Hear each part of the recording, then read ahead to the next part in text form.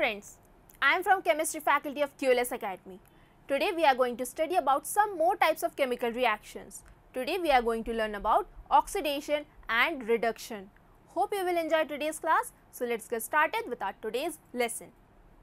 In last class, we discussed about combination reaction, decomposition reactions, single and double displacement reactions, and also about exothermic and endothermic reaction.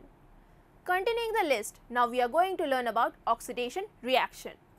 If a reaction involves the addition of oxygen or the removal of hydrogen from any of its reactants, then it is an oxidation reaction. For example, when copper is heated in presence of oxygen, it becomes black. This black color is due to the formation of copper 2 oxide. Copper 2 oxide. यहाँ पे Roman numbers पे 2 लिखा है. इसका मतलब है यहाँ पे कॉपर की वैलेंसी 2 है. यूजुअली जो मेटल्स होते हैं उनमें एक से ज़्यादा वैलेंसीज प्रेजेंट होती है. कॉपर की वैलेंसी कभी 2 होती है तो कभी 3 भी हो सकती है. So here when copper is heated in presence of oxygen, it forms copper 2 oxide. When this oxidized copper powder is exposed to hydrogen gas, it converts back to brown. The exposure of black copper powder to hydrogen gas reverses the oxidation reaction. The reverse of oxidation is reduction. The reaction causing addition of hydrogen or removal of oxygen from a substance is known as reduction reaction. So here, when copper oxide was exposed to hydrogen gas, the oxygen of copper oxide reacted with hydrogen to form H2O and left behind element copper. So, when a substance gains oxygen, it is said to be oxidized, while when it loses oxygen, it is said to be reduced. Or in other terms, we can say that when a substance loses hydrogen, it is said to be oxidized, and when a substance gains hydrogen, it is reduced. Oxygen gained is equal to oxidation. Oxygen loss is equal to reduction, while hydrogen gained is equal to reduction and hydrogen loss is equal to oxidation.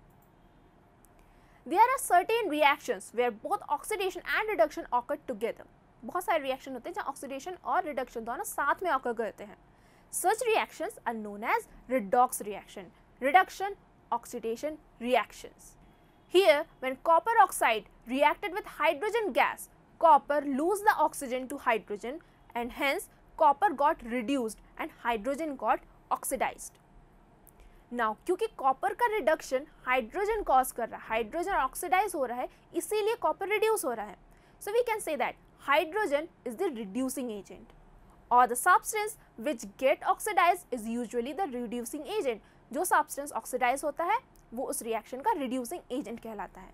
Similarly, the oxidation of hydrogen is caused by copper. So we can say that copper is the oxidizing agent, or the substance which get reduced is the oxidizing agent. Now, let's see where does these chemical reactions play important role in our daily day-to-day life. We all consume food. हम सब खाना खाते हैं. This food is digested in our stomach.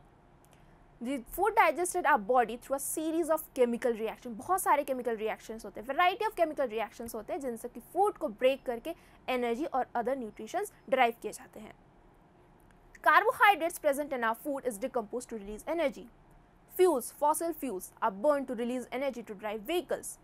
In photography, photosynthesis, respiration, there are all type of chemical reactions. हमारे पूरी life chemical reactions से भरी हुई है. Our whole life is driven by chemical reactions. Chemical reactions are not always beneficial. हमेशा ये ज़रूरी नहीं है कि beneficial ही हो. Some reactions can also cause distress to our daily life. One such reaction is corrosion. When iron objects are left out in open, their shiny surface becomes reddish brown in color. This reddish brown color is rust. When iron Fe reacts with oxygen and water H2O, it gives out Fe2O3, which is rust, iron oxide. And this process of rusting is known as rusting of iron. Many other metals like silver and copper also corrode when they comes in contact of moisture or acids or other agents. Silver becomes blackish in color when it is exposed to air. Silver actually reacts with sulfur present in the air to form silver sulfide. Copper gets green deposition when exposed to moisture. This green deposition is of a mixture of copper hydroxide and copper carbonate. Corrosion causes damage to many important structures and objects like bridges, ships, cars, building support materials, etc. Corrosion की वजह से हमें हर साल crores of rupees का loss होता है. Sometimes it also poses threat to life. Think of a bridge falling apart because of rust. Sinking of a functioning ship due to rust. Since iron is widely used to make many different objects, so rusting of iron is a major issue than corrosion of copper and silver. To protect iron objects from rust, they are either covered with materials like paint and grease, or they are galvanized with somewhat more reactive metals like zinc. Painting and galvanization prevents iron from coming in contact of water and oxygen, and hence it is protected from rusting. Metals can also be protected from corrosion by alloying, means by mixing them with other metals. We will discuss this in detail in coming chapters. The corrosion reactions are oxidation reactions. Oxidation reactions generally cause nuisance. हमें अपनी diet में antioxidants include करने के लिए कहा जाता है. क्यों? It is to stop the oxidizing agents formed inside our body. Oxidizing agents formed inside our body can cause cancer and rapid aging, while oxidation outside our body causes corrosion of metals and rancidity of food items. हमने corrosion के बारे में पढ़ लिया, अब हम rancidity के बारे में पढ़ते हैं. When food items containing fats are left out for some time, they develop a foul smell and bad taste. This change in smell and taste of food items such that they become unfit for consumption is known as rancidification. To protect food from rancidification, antioxidants are added in food to nullify those oxidizing agents causing rancidification. Oxidizing agents का effect को खत्म करने के लिए हम anti-oxidizing agents को add करते हैं. Similarly, nitrogen gas is also used to create a non-oxidizing environment to protect food items from rancidification. So friends, with this we are concluding the chapter Chemical Reactions and Equations.